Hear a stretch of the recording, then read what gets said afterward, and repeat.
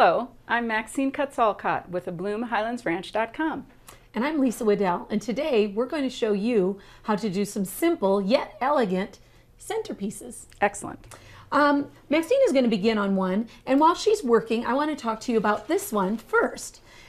We have it in a tall, square vase. Very, very simple, just some gems at the bottom and miniature calla lilies, only 3. You don't have to use several blooms to make a centerpiece. Something like this is very simple, very quick, which you could do, and yet if you use your professional florist, they'll be able to get you the quality flowers that you need to build this piece. Second, we have in the center an arrangement with 1 cymbidium orchid in it.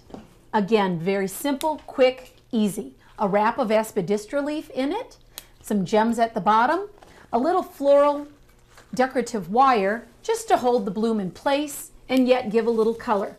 And lastly, we're looking at the centerpiece that Maxine is making, and it's in a square vase. Squares are very popular right now for centerpiece work, and in it we have gems at the bottom, a little lily grass wound inside. It kind of conceals your stems a bit.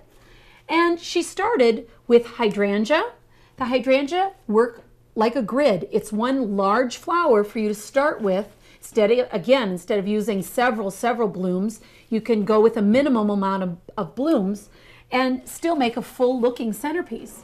She has 3 dahlias, a little bit of bupleurum for her filler, and just finishing it off with a little bit of seeded eucalyptus. And again, another simple yet elegant centerpiece.